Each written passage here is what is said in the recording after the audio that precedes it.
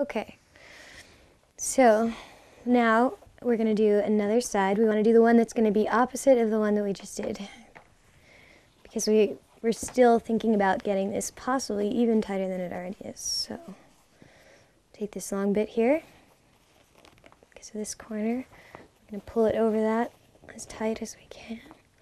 Not too tight that it's going to break through though, because that's kind of sharp.